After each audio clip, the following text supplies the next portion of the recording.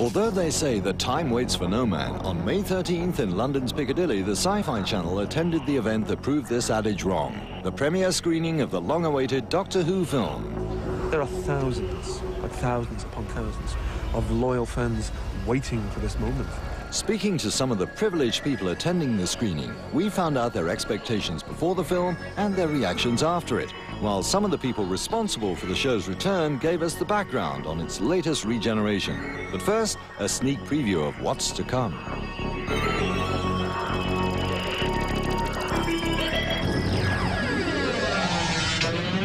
Who are you?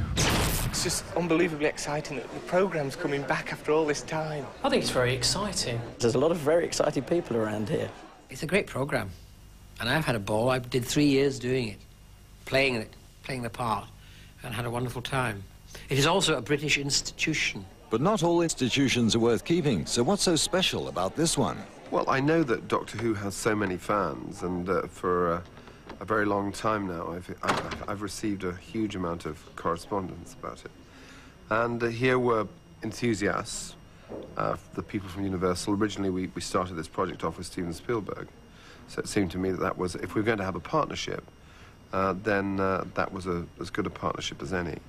And we found Fox very committed and enthusiastic about it, and so I felt, you know, we must give it this opportunity. Phil Siegel, who's the executive producer, I think it's fair to say, a Doctor Who fanatic. And he's English, living in America, but he was really, really brought up on Doctor Who, and he's been very insistent that we're very truthful to the original stories. Even though a new audience has to, you know, discover things for the first time, we're trying to make it accessible for that audience, but also trying to make it so that the fans who've stuck with the show for the last 30 years or whatever still appreciate it, and they don't think we're going off and doing something that's just sort of, quote, Americanized. Well, I think it's very true to say that there is a very strong fan base, and I talk to a lot of those fans. I know that they really, really want Doctor Who to come back. Equally, though, I think there's a new audience, and I think this film really does its best to appeal to that new audience. I mean, I have to say, I think the film is fantastic.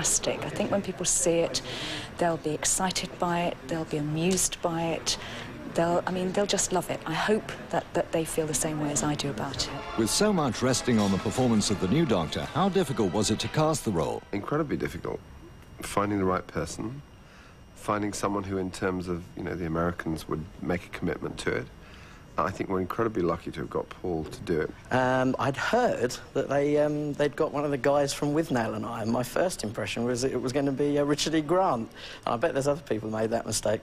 But everything I've ever seen him in is superb. We had the scares when people like David Hasselhoff and Mickey Mouse and O.J. Simpson and just about everybody else was up for the role of Doctor Who.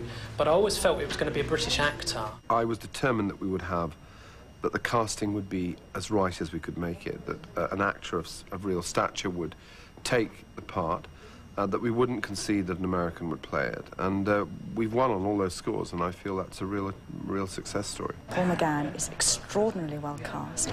He has amazing eyes. There's something about the look of him. You can look at a person and say, yes, he would make a good Doctor.